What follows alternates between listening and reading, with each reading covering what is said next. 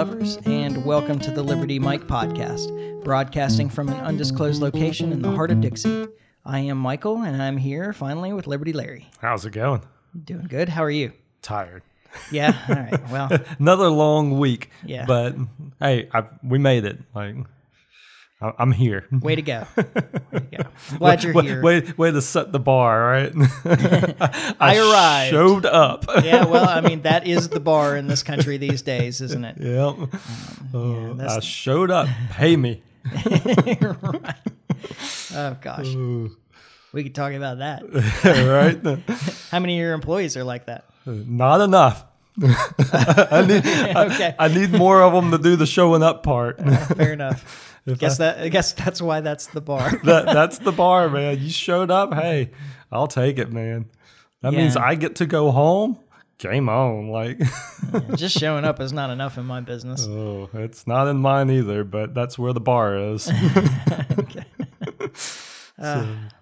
Well, that sucks. Yeah, well, it's part of it. Yeah. It'll get better. It's like I said last week. Rough couple of weeks here, and then things will get back to normal. So once you replace that. Yeah, once I hire some more people and get through inventory, I'll be in good shape. Cool. So we should be here next week. Yeah, I see no reason to think so. Hopefully, more closer to the normal time, right? Yeah, I hope so. Uh-huh. Although we're still talking about moving to Friday, right? Yeah, I think Friday will be our new day going forward here, at least soon. So by that standard, we're only a day late. True. If we're making that the standard. When we got the Atticus Finch Award for Excellence in Communication for the podcast from the Libertarian Party of Alabama a few years back. Yeah. And in the introduction to us, the LPA chair at the time said that they did 39 podcasts last year. And I remember getting up at the microphone and being like, yeah, we're a weekly podcast, so we only missed a quarter of our recordings. In the last year. Oh gosh. We've gotten better since then. That was a wake-up call. Yeah, we have gotten better since then. We strive to get something out every week. Yeah. I mean, we still don't succeed in that, but life is hard, man. Dude, well, yeah, I mean, this is just kind of a like I said, we have real jobs. Yeah. So if anybody wants to pay me enough to not have to do my other job and just do this, I promise we'll be more consistent and better prepared. Yeah. Yeah, absolutely. Same here. That goes double for me. Michael at thelibertymike.com. Contact me anytime. All right. So there was some legislation in Alabama. Somebody brought this up to me at work. I wasn't even aware. As many of the listeners may know, actually, maybe not. I don't even remember if we were doing... No, we weren't doing the podcast at the time. So I ran for Board of Education. Oh, we were totally doing the podcast then. No, that was 2018. We started the podcast in 2019. Yeah, because it was an off-year election that I ran, wasn't it? I think it was an off-year election. Yeah, that was 2018. It wasn't 2022. Okay. Well, maybe we weren't doing the podcast then. Yeah. I thought we were, but maybe not. I don't think we were. Whatever. Either way. Yeah. Either way, you ran for office. I ran for office. How did that go? I got 1 out of 6 people who actually voted. Voted for me. Yeah. The rest of them voted straight ticket. Dude, I was talking which was like 2/3 of the voting populace in our county, straight ticket. Yeah, the straight ticket voting, man, that's really got to go. Mm-hmm. Like, I mean, it's horrible. So I got 6% of the vote, but that's not bad for somebody running as a libertarian in a 3-way race in this county. Yeah. Oh no, absolutely. I didn't feel like it was a failure, and I got to get in front of people and talk a few times. And this is one of the things that I talked about. And I had so many challenges about it when I was done. Oh, yeah. Because people had weird ideas of what it was that I was trying to promote, which was school choice. Yeah. And all I was saying is that that any student should be able to attend any public school that they can get to. Yeah. It's funny. It's been a week or two ago, but I had an employee that's had her one of her kids is having issues at the school that they go to.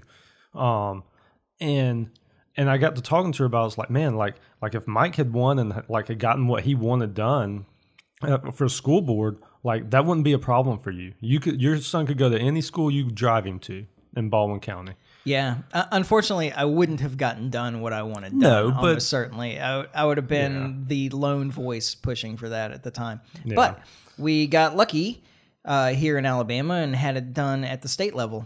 So did it pass? Yep. Yeah, it's been signed by KIV and everything. So when will it take effect? 2025. Hey, that's still pretty cool, though. Mm-hmm. So is it like what we were proposing? Like, so if you Nope. want... Oh, okay. Well, dang it. Like, I was getting really excited. You got me all... I was like, man, like, this is really happening. No, this is a case of government can't relinquish control. Okay. So the Choose Act is what it's called here in Alabama. And they're kind of phasing it in. So at the beginning... the eligible students are children of families that are less than 300% of the federal poverty level, 3 times the level of the federal poverty level. Okay. Okay, so in terms of income, roughly speaking, if it's a parent and child and they're the only people in the household, two-party household, yeah. then it's roughly $60,000 a year. 3-person household, it's 75, and 4-person household, it's 90. Okay. So, and these families have an option to take their kids to a different school? yeah, to attend other approved schools, and there's an approval process through the state, and so on and so on. Sounds like a lot of red tape. Yeah, and the way it works is they don't just get to go there. They get an education savings account through the state. Okay. And I mean, there's some good sides to this. So it's $7,000 per student in the education savings account. Yeah. To pay for educational expenses, whether that be private school tuition. As I understand it, I didn't know this before, but public schools will allow you to attend out of district, but they charge an additional fee. Really? Yeah. Okay. So it could be to pay for that additional fee, which I guess would also be tuition. Books, tutoring, like just a bunch of education stuff you may need, expenses. Yeah. Yeah. Now, the upside of the educational savings account is that they're not just like giving the money to the parents. So, because the first thing I thought when I heard about this is like, well, there's no reason for any parent that's eligible not to take their kid to the next nearest school if they get $7,000 a year just for taking their kid to another school. Yeah. Since it has to be paid directly to the provider of the books or the tutoring or the school itself or whatever. Yeah. At least they've prevented that possibility. Yeah. Right. However, there's still plenty more room for corruption in this thing. Yeah. So it's not exactly school choice in the sense that I meant it, where I just meant that you should be able to register your student at any school that you wanted, that you could provide transport to. Yeah. Now, I did have people come to me after speaking events and say, "You just want buses running all over the county? You can't afford that." It's like, no, I never said anything like that. Why in the world would you think I meant that the county should provide students transport to any school that they want? That seems ridiculous. Yeah. Yeah. The other thing, and there were some provisions within the bill to address this issue, although I think it's a non-issue, but it's a really important issue for schools in Alabama, both at the high school and college level, which is, what about sports? Yeah. Yeah. So they maintain eligibility, et cetera. There's some limitations in that. And, the most common thing that was said to me after these speaking engagements is that, well, you would just have one school get all the best football players and win state every year. I'm like, well, no. Yeah, that's not how the market works in reality. Yeah. Because what will happen is the better players may choose to go to a certain school, but then a bunch of those players are going to choose to go to a different school because they're going to want to play. Yeah. I mean, your three best quarterbacks are not going to all go to the same high school. Yeah, they can't because they're all going to sit two of them are going to sit the bench. Yeah. The other thing is that if you are one of the elite high school athletes, you want to stand out because you're looking for, especially in high school. Yeah, you're looking for college recruiters to say, "Oh man, that guy." Yeah. So you don't want to be at the school where all the other best players are anyway. You want to you're incentivized to be a big fish in a little pond. Exactly. So, but to me, this is totally irrelevant anyway. This has nothing to do with I mean, there will be a lot of students that'll make decisions on where they go to school for sports. Yeah. But that's not necessarily a bad thing. I mean, if they're serious about pursuing college, I mean, they should make some decisions around that. You actually have more of a problem with that with private schools. Really? Private schools will waive tuitions for good athletes to come play at their school instead of the public school and things like that. So you actually have more trouble with that with private schools than you do between public schools. Yeah. But again, to me, I don't care about the sports. Yeah. That's not the point. Yeah. And go ahead. I was just going to say, situations like my friend is in where she's got a kid that's not performing as well in the school that the kid is at now as the kid did in a different school. And I mean, it's clearly an issue with the school. The kid needs to go to a different school. But I mean, as things stand right now, that's not an option. Yeah. It's crazy. Yeah. Of course, one of the other issues I got was that everybody will go to the best school. Yeah. And then the people that just can't get transportation will be stuck at crappy schools. And I was like, but class size matters. I was fixing to say that's the flip side to that is, so then that crappy school all of a sudden has half as the number of students in it, and the education will get better when there's less students in the class, when the class size is smaller, Yeah. Sorry, that's one of those English things that gets me. That bothers you? Yeah, less and fewer. If you can count it, it's fewer. If they're indivisible entities, it's fewer. I mean, I guess humans are technically divisible, but you understand what I mean. I do. Which is why I love Publix. This is an interesting little aside. So almost every grocery store or retail store, big retail store, has the express lane, and almost all of them say 10 or 15 or 10 whatever. 10 items or less. Yeah. Publix actually does it correctly, and it says whatever the number is or fewer. Or fewer, yeah. Mm-hmm. And I'm like, way to go. So I always comment on it when I go through that lane too. And people are like, what? I didn't know that was a rule. I'm like, yeah, that's because education sucks. Well, this is why Choose Act is so good. Right? It is. So I have some complaints about this, obviously, but it is a step in the right direction. It at least gives parents a little bit more control over the education of their children. Yeah. And it gives parents that might otherwise be left behind in this some resources to do this with, which I don't necessarily have a problem with. I have a problem with the state providing it, but given the current situation of things. Yeah, given the current situation, it's certainly an improvement to allow poor students that live in poorer areas or come from poorer families to get out of the school district that they're in and go to a better school if there's somebody who's capable.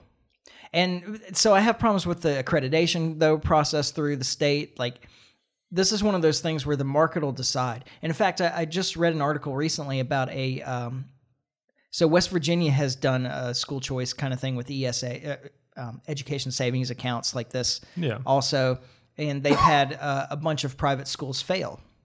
Really? And they're like, oh, this is such a problem. See what happens? See how terrible this is? All these schools fail. I'm like, no, that's the market at work. Yeah. Like, there you go. Bad schools failed. Now more money will go to good schools. Exactly. I mean, that's what it is. Like I say, so schools will fail. Yeah. In this, and that's a good thing. This is not a problem with the system. The problem with the system is that public schools never fail. Yeah. It doesn't matter how bad they are. And in fact, they're incentivized in a lot of ways to do worse, because the worse they do, the more money they get. Then they can get more resources. Yep. Now, they may have changed this, and I didn't check it before the podcast, but at least when I was running for Board of Education, there is funding of schools in the public school system is partially based on the number of students. Yeah. So good schools that draw more students will get more money, and there's an incentive there to draw more students to get more money, especially in this kind of situation where they have a choice. Yeah.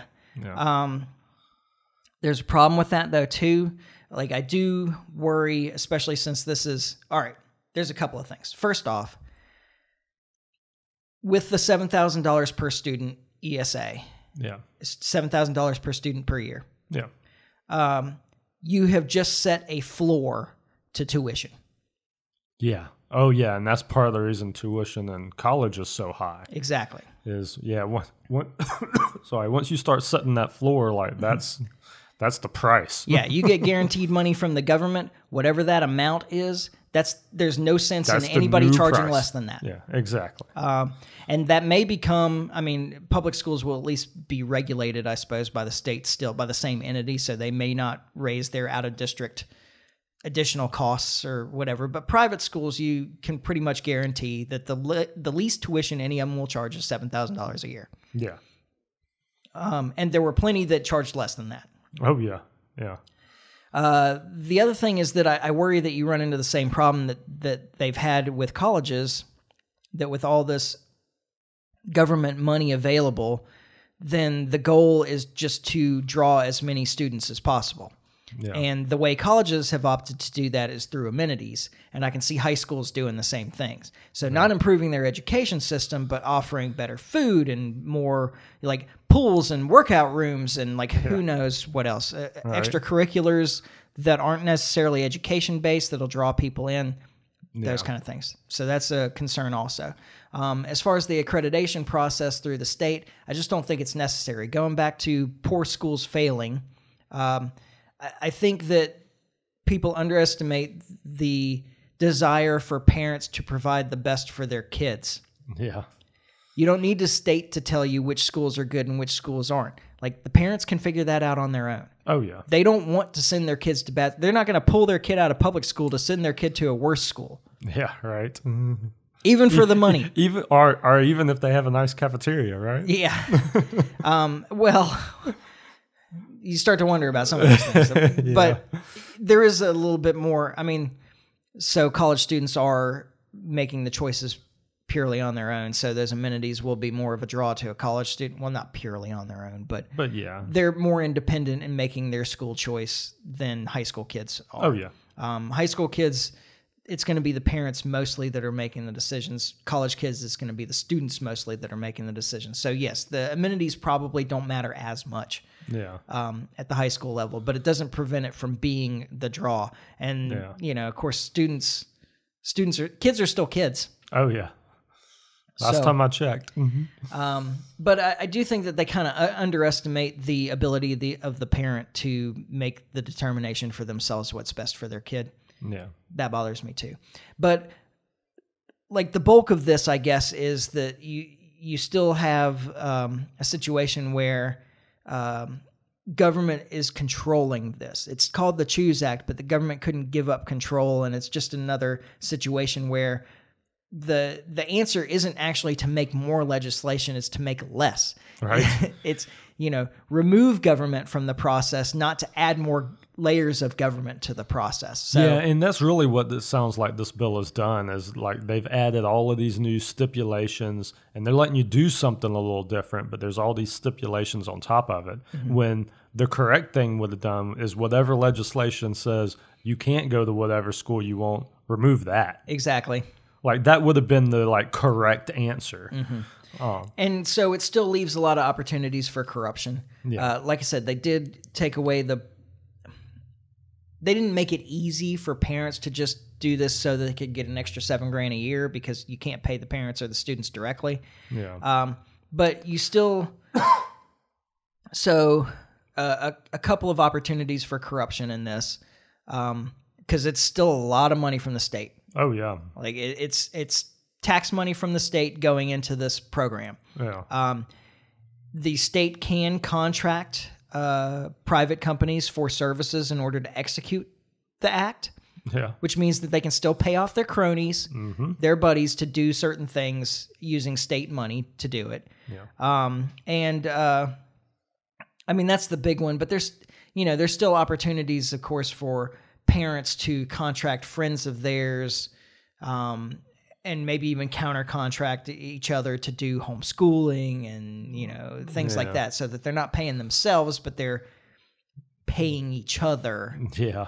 And those kind of things. I'm not nearly as concerned about that, though, as I am about just the state, the politically connected getting contracts to do things as part of this act, and for friends to be paid off. There's some opportunity, though, here for the clever entrepreneur starting small private schools to draw students in. Yeah. Like if I knew enough people, I would like to do that. Yeah. I would love to start a school for All right. for kids. Like let me give you some real education here. Like prepare you for college. Yeah. Yeah. And the real world. Yeah. So I don't know. It'll be interesting to see what happens. I don't think that this was the right move exactly, but I think it's a move in the right direction. Yeah. At least it's a step forward. Yeah. So we'll see what happens. I'm sure there will be a lot of criticisms going forward. Yeah. And some of them will be legitimate. Yeah. It'll be interesting to follow and kind of see where we end up with it. And see if things do get better. Yeah. So then there was a House moving to the federal level. All right. There was a House bill passed demanding that ByteDance divest itself from TikTok. Did it pass both houses? To my knowledge, it has not gone through the Senate yet. As of Thursday, today's Saturday. I didn't check yesterday, but as of Thursday, it had not passed the Senate. Yeah, I knew Biden said he would sign it if it made it through, but I knew it was hung up somewhere. Yeah, there's a lot of confidence that like 70 senators would vote yes, so I feel it would like pass the Senate if it's raised there. Yeah. This is terrible and ridiculous. Oh, come on! You're a Chinese spy. That's what you are. Exactly. That's my concern, is that the Chinese government will no longer get access to dance videos.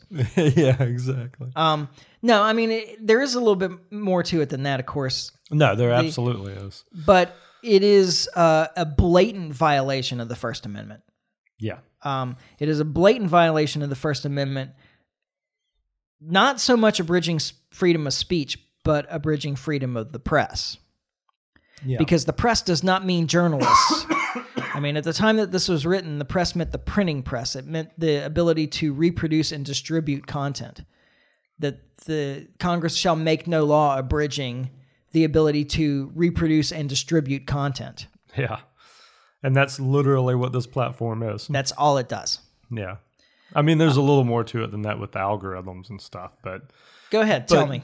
I mean, it's just, the argument is that the Chinese are just feeding us garbage as far as like content goes and just like trying to dumb down the society. Yeah. No, I'm not saying we need to ban TikTok. So don't take me wrong, but that's the argument from the other side. The other argument I've heard is that, well, that the Chinese don't let U.S. companies just sell apps in their country, so why should we let them do that? I've also heard... The Chinese are killing their babies. We should definitely do that. Well, I mean, come on. It's the same kind of argument. Well, I was going to say, another thing that I've heard Let's be more like China. Well, yeah. Well, that goes to the other thing that I've heard a lot is, we shouldn't be letting the Chinese come to this country and buy property because they won't let us come over to their country and buy property. I'm like... But all I want to say is we're a free country.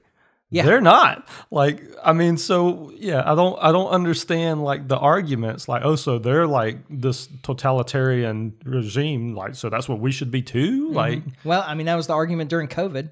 it was. Well, and like I say, I mean, they did it during COVID, so Well, what I keep hearing is that there's, due to intelligence laws in China, China could demand that ByteDance provide all U.S. user data to the Communist Party of China, and that this is a national security threat. yeah. Somebody tell me why. Well, I got news for you. Uh-huh. We're doing the same thing. Oh, yeah. I mean, all this information that's- is widely available. It's not like, unless you only use TikTok, Yeah. the Chinese government has other ways to get that exact same data. Well, yeah. And like I say, Facebook and all of these other groups, they're doing the same thing. And they're turning that crap right over to the federal government. Yeah. Like, I mean, so it's no different. The difference is the Chinese have it and not us. Mm-hmm. Like, that's what and Well, it's not even about that. They don't really, it's a smokescreen. you think so? Oh, yeah. Yeah. Or a red herring, whatever the appropriate term would be. Yeah. That's not really the So issue. then what's really going on here? I think what's really going on is that the U.S. government doesn't have any control over TikTok. Ah. The U.S. government has some control over Instagram and Facebook and Twitter or X, whatever. You make a good point there because and we do have an election around the corner here.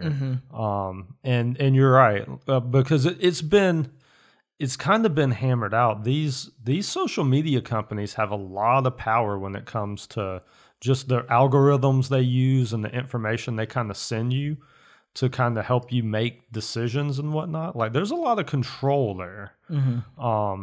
And there's definitely, like I say, that in the hands of the Chinese is not something that we want, that the U.S. wants. Yeah, I suppose, but seriously, I don't know. only had one person. Donald Trump won an election on Twitter. Like I'm just saying, like, and the powers that be don't want that to happen again, and they certainly don't want the Chinese using a weapon like that. Yeah, I don't know that it's that much of a weapon. I don't think it's that influential. You say that he won an election on Twitter. I mean, Twitter certainly allowed him to bypass the press that was trying to gatekeep. Yeah. No, that's true. But it's not like he didn't have a following or support. And it's not like he wouldn't have built it without Twitter. He would have just found some other way around the press. I mean, the problem there was the press, not Twitter. No, 100%. I agree with that. You know, it was the press that was trying to censor and eliminate him. It wasn't Twitter. Yeah. I mean, at some point. They weren't trying to eliminate him. They were trying to censor him and make him look bad. He was still good TV. I shouldn't say it like that they didn't want him on TV. They did want him on TV, but they wanted him to... Well, I'll tell you this. They wanted to control the opinion of him. He's on TV a lot less now. Yeah. That may change as we go into this next, or we get closer here. But like I remember, lesson learned. Yeah, well, I remember like 2016, like they were airing his speeches all over the place. Yeah. Like you could turn on the TV, flip a few channels, and find the Trump speech all the time. Yeah, until at some point they would interrupt it and say it is irresponsible for us to carry all this disinformation. They didn't really do that in 2016, though. I guess that's true. I don't really remember. That happened after he was elected, where they started trying to like fact check in real time, like all of that kind of thing. Yeah. And it's persisted, but now they just don't play him that much. Yeah. I mean, it's not to say they never play him, but it ain't like it was. I promise. Well, there's a couple of things that I think are involved in this. Now, first off, I do want to be fair and say that there was one person has been able to give me a legitimate reason that the Communist Party of China getting access to TikTok user data could be a security threat. Okay. And it's blackmail. Yeah. No, I agree with that. Essentially you sign over access to these apps through the EULAs to access everything on your phone. Nobody ever reads this stuff. And in fact, the longer the EULA, the less likely people are to read it. Oh, yeah. People aren't reading that. So with access to photos and everything else, that even though the government has said that you can't use TikTok on your personal phone, on your government issue phone. Some people are going to carry a second phone where they can do it. Also, they have access to your wife's data, potentially your kids' data, which can be used for blackmail. Yeah. Now, I have always said I am way more concerned with my own government doing that to me than the Communist Party of China doing that to me. Yeah. But I can see where that could be a potential security threat. Yeah.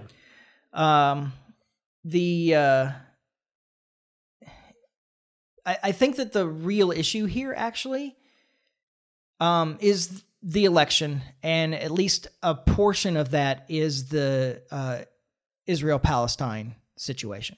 Okay. And because that is the most divisive issue within the Democrat Party. Oh, without question. And TikTok is mostly younger people who are more likely to support Palestine. And there's been studies that have shown that the pro-Palestine data on TikTok far outweighs pro-Israel data on TikTok. Yeah, I would believe that. And that could have a huge impact on the support for Joe Biden among younger people. Yeah. Now, most people, I think, are probably not voting. Yeah. But I'm sure that there's, and I would bet that if you did the same kind of research on like Facebook, you would find pro-Israel to be far more prevalent than pro-Palestine because it's generally older people. Yeah. This is a generational issue more than anything. Yeah. But it is an incredibly divisive issue for the Democrat Party. So I think that's a big part of it. Yeah. And it just it should tell you though something that's interesting about our political system here, because the Russian elections are going on right now. Oh yeah, they're all weekend, right? Yep. They started yesterday. They run through tomorrow. So one of the big things out there has been the candidates available on the ballot have been severely limited by the ruling regime in Russia. Yeah. Because I don't remember. There's like 6 candidates, something like that. Yeah. Well, the only one that had a chance to win is dead, so. Oh, right. Yeah. Navalny ran for mayor of... I wonder if people know this. So Navalny ran for mayor of Moscow, which is actually generally more progressive, more left-leaning than most of the rest of the country, and still only got a tiny percentage of the vote. I think it was less than 20% of the vote. Wow. And more recent polls about him in Russia have shown that that he only had support of like 1% of the population. I mean, he was way more popular in the West than he was in Russia. Well, it's funny because I've heard that statement that I just made all over the mainstream news. Oh, no. That's absolutely ridiculous. Well, no, and I laugh every time. No chance. I laugh every time I hear it because I'm just like, that's just blatantly not true. You know, the biggest threat to, this is another interesting, in respect to history, the biggest threat to Putin and Putin's party in Russia is the Communist Party in Russia. Really? Yes. That's the next biggest party. Really? Yeah. Huh. Yeah. They're his... what's the word that we're using for the people that we don't... They're the countries that we don't like here. They're... antagonist is the only thing I can think of, but that's not what I mean. Yeah. They're his biggest rival. Like, they are... people. So there's a movement of people that want to go back to communism? Oh, yeah. Really? Yeah. I figured after surviving that. I mean, there's a movement for that here, so I'm not... I'm not like shocked, but I did figure after, escaping it, they might not want to go back to it. They might be younger people, too. I don't know. It might not be people wanting to go back to it. It might be people that think it sounds awesome. yeah, that weren't alive when it was going on. Yeah. I mean, it has been 30 years. It has been. I mean, that checks out. Like that would make some sense. But anyway, the point I was going to make is that you only have 2 choices here. Yeah. And they're carefully considered. Yeah. Exactly. So when we vote in November, the only 2 candidates that have a possibility of winning, most likely, are both pro-war. Yep. And they are absolutely both on board for war in Israel against Gaza. Yeah. Yeah, and that's a stark distinction that we really need to make apparent. Yeah. Is that if you're against what's going on in Israel right now, there's not a candidate that supports you. Yeah, there's no representation There's of the major candidates. Of the major candidates, yeah. And particularly... I mean, you can vote for Jill Stein, you can vote for the Libertarian candidate, whoever it's going to be. It's almost certainly going to be somebody that's against the war in Gaza, but... Yeah. I mean, that's, like I say, that's really it. And the whole two parties to represent, I mean, it's a farce. And what kills me about it the most is that the government, like, is so complicit in the duopoly. Yeah. Like, and there's going to be some people saying out there right now saying, "Oh, you think that the politics is better in Russia?" No. Yeah. That's not my point. Yeah. My point is it sucks here. Yeah, exactly. Exactly. Like, the point isn't that, well, their system is better. The point, in fact, I don't care about their system. Yeah. I don't have to live under it. I don't have to live under it. I don't have to live next to it. That's not my vote. I don't care. My point is that the system here is a problem, and it's my system. Yeah, exactly. Yeah. But and then on the Ukraine issue, you still have two people that are pro-war.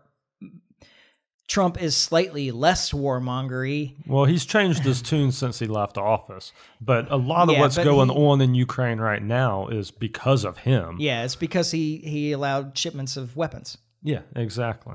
I don't know what he thought would... Actually, I don't think that he thought forward what would happen. It was just like, oh, this is a good deal for American businesses, blah, blah, blah. Because that's how he made decisions. And then maybe you have RFKJ, and he's slightly less warmongery.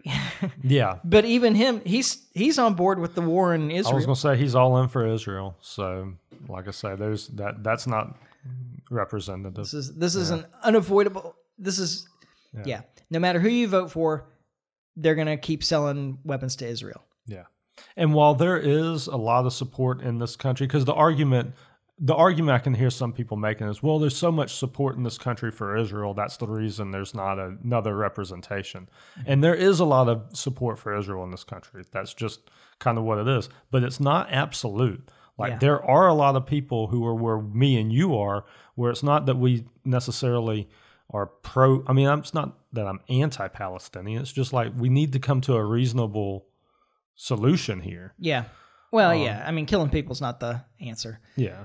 Which hopefully we're starting to learn in Ukraine, but it's hard to tell. No, it's very hard to tell. And I'm not anti-Israel. Now, I have some really major criticisms for the Israeli government. Yeah. But I don't have a problem with the existence of a Jewish state and so forth. Absolutely. I don't think it has a right to exist because states don't have rights. I will say that over and over again. Yeah. But I don't have a problem with it, with Israel being there. The problem is the human rights record with dealing with the Palestinians. Those people are either a part of your country or they're not. If they're not, let them go. If they are, give them rights. Yeah. That's how simple this question is, really. Yeah. In terms of like the moral stance on the Israeli question. Absolutely. I had something and I lost it. It just slipped right away. That's a shame because I felt like it was going to be good. Yeah, it was like I was really ranting well there. Yeah. Oh gosh, what was it? Oh, no, I can't think of what I was going to say. Oh well. That's I guess a good time. Maybe it'll come to me as I talk about the next thing because. On that same line, you remember South Dakota Governor Kristi Noem? Yeah. All right. She's really popular during COVID. Among the conservatives during COVID because she never placed any restrictions, no requirements, no mandates, no restrictions. Unlike DeSantis, who did and then well, at least he rolled it back. He got good on it, but Noem was good the whole time, right? Exactly. Yeah. But she just signed into law a bill criminalizing anti-Semitism. Oh, I did hear. That was her? I didn't realize that was her. What a shame. Criminalizing anti-Semitism, and it is the version of anti-Semitism that we've seen pushed around this country at least since before Trump's presidency, that includes any criticism of the Israeli government as anti-Semitism. So it's a good thing we don't live in South Dakota. Yeah, even the no kidding. We broadcast there though. Oh yeah, watch my mouth. Yeah. So even the good Republicans suck. Just like the good Democrats. Even the good Democrats suck, like RFK. Yeah. Yeah. There's just no. Well, it's the reason you can't depend on the two-party system. Like it's got to be bigger than that. The choices have to be bigger than just two. Yeah. It's just, I mean, you can be like the libertarians. We're right about everything, but exactly. I am, I guess, officially going to be an alternate delegate in DC in May. Oh, nice. So I talked to our state chair. Yeah. Yesterday or the day before. So you're just now handling that. Well, no. I sent him a text right before the state convention. Yeah. He didn't respond. I imagine he was pretty busy. But when I talked to him yesterday, he was like, "Oh yeah, you're already on the list. You sent me that message saying that you wanted to be a delegate, so I put you up as an alternate when we were at the convention." And I was like, "Oh, okay. Well, you're awesome. Thanks." He is very on top of things. Yeah, he is. So. But I didn't know. I had to talk to him first. Yeah. So anyway, that hasn't been submitted yet. I knew I had some time still. Oh, yeah. Yeah. But I'm on the list. And everybody that says that they're going to show up when they go to the state convention, they're like, yeah, I'm going to be a delegate at National. I'm definitely going to D.C. Like half of them don't go. will show. Yeah, exactly. So I don't think it'll be an issue. Yeah. I wish I could make it. Yeah, I do too. Like DC I said, is a fun city anyway. Never been to DC. I wouldn't mind going sometime. No, I never went. Like your brother kept trying. Your hobby is talking about American politics, and you've never been to the center of. I've never been of the federal government. No, your brother tried for years, and I wanted to go. It just never worked out. Yeah. So for the record, my brother lived in D.C. for like 8 years or something like that. Yeah, yeah, and he knew the city well. He'd definitely be the person to go with. Like I say, especially at that time. Back then for sure. Yeah. So I missed opportunity, man. Before he quit drinking, before he had kids. Right. Yeah. Yeah. Oh, well, man. No, it didn't come back to me, whatever it was that I had to say about that. Yeah. But the point is that banning TikTok is ridiculous. Yeah. I mean, it really is on so many levels. Like, I mean, to me, that's one of the most anti-American things you can want to do. Mm-hmm. Not just the ban, like the whole idea of banning things is just un-American to me. Force the sale of a company or because that's what they're actually pushing for, is they want another company to buy it and blah blah blah. But I mean, like I say, the point stands. Like, banning stuff is just not American. Yeah. I was talking to the tech guy at my office too. I was like, well, even if because what it does is it actually bans the app in the app store. In the app stores. Yeah. And I said, well, can't you just then like not get the app and just go straight to it on your web browser on your phone? And he said, no, all that stuff's done through IP. They can just shut off any IPs that lead to TikTok in this country. Because my initial reaction was, if you already have the app, you'd be good. Mm-hmm. But that's not how it works either. I guess they still gets removed, right? Yeah. Yeah, it will. I mean, it may still show up. At least in Apple. I don't know how that works with Google. I don't know how. I've never owned I've only had Apple. Yeah. But like I say, all the support and stuff runs through the store. So like I say, if they remove it from the store, it's not going to work on your phone. So at least that's my understanding. Well, I guess I really need to get on recarpeting these other pads for the cat tree in the back of my house in front of the window, because I got a new one and the little platforms are smaller. Yeah. My cats don't use it. They don't want nothing to do with it. In fact, the one has just climbed on the one next door so that he can get this like oblique angle through the window without having to get on the new platform. Yeah, they want nothing to do with that thing. I know. I don't understand. It's not that much smaller. Yeah, which is a shame, because the little platforms are shaped like fish. They are. That's the problem. I don't know. Your cats hate fish. They definitely don't. Well, It depends on what you mean. Okay, they hate fish platforms. They are not disinterested in fish. They may hate them, Oh yeah, but they are not disinterested. That's fair. My previous cat was allergic to fish meal, Really?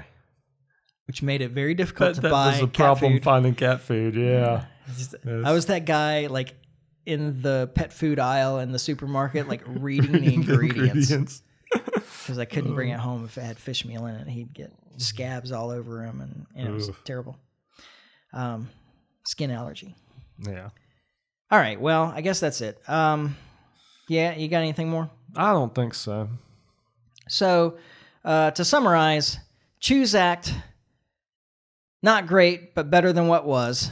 Yeah. Better than the status quo. Yeah. TikTok ban, ridiculous. Kristi Noem, all politicians suck. Yeah. Right. I think that's a good summary. I think that's that pretty well sums up. That might be the summary when I write it up. When you do it. Yeah. Okay. So we expect to be back next week. Sorry for the delay again this week. Hopefully that'll stop. Yeah. We will see. Yeah. We'll see. It's up to Liberty Larry. Hopefully my life gets better. Yeah. My work life, at least. My regular life's great. Well, hopefully that gets better too. Yeah, but it's still pretty good. Okay. If the work life gets better, everything else will be better too. I'm sure that's true. All right. So follow us on Facebook. You can subscribe on iTunes, YouTube, Podbean. Not TikTok. Yeah, not yet. Like and share, comment, subscribe, leave reviews. You can always contact me at michael@thelibertymike.com, especially if you want to pay for the podcast. Yeah, right. I accept all donations. Actually, I really need to set something up for that. Yeah. Yeah, I was going to say, how you accepting them donations there, buddy? Yeah, can I Venmo you? Contact me and I will let you know. Right. Figure something out. Send it all in Bitcoin. Yeah, I could use a Bitcoin. I definitely should have. One Bitcoin a year would cover this podcast. That's absolutely true. Right now. Right. I should have bought some Bitcoin when I was planning when I sold my condo. Yeah. It was wish I bought some when it came out. Then. Yeah. Oh yeah. No, we're closing up, so this is weird to keep talking about this. This is definitely something that could go on off mic, but I'm going to tell anyway.